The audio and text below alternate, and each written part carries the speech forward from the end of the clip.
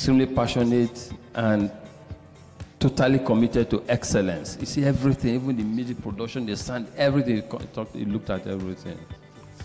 And that is why he was hugely successful.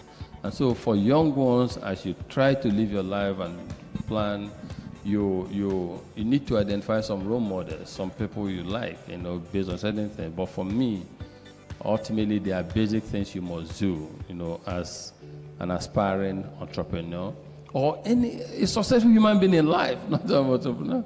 Hard work is key. Discipline is very, very important. Passion, you must be extremely passionate about what you do. And of course, our lady talked about intelligence, both emotional and social intelligence, very, very important. Resilience and thinking long-term, because short-term, there are so many challenges you encounter in short-term. And at times also, short-term successes, you just fritter, you just, have it and it's all. But if you think long-term, you're disciplined, you're focused, you're hardworking, you're passionate about what you do, you will almost likely succeed. And of course, for success, one factor must be given, is assumed, and that is God. So once there's God and you do all these things, I believe strongly that you succeed. So my message to you, as you ask about the book, is good to read books. It can be autobiography, it can be fiction. As you read, for me, when I read, I don't just read for fun or entertainment. I read to see what I can learn from it. If I read a book, I've read a book. I've read a book.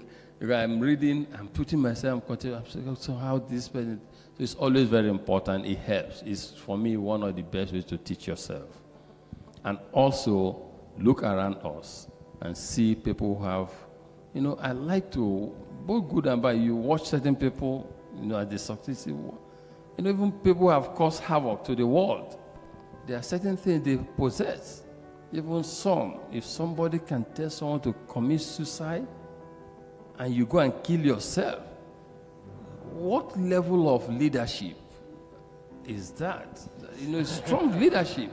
That someone will, yes, you work with someone to the point that you can even commit suicide. It's also, there's something to learn from it. So for me, learning occurs everywhere, every time, from reading, from watching others, from seeing how things are happening in the world.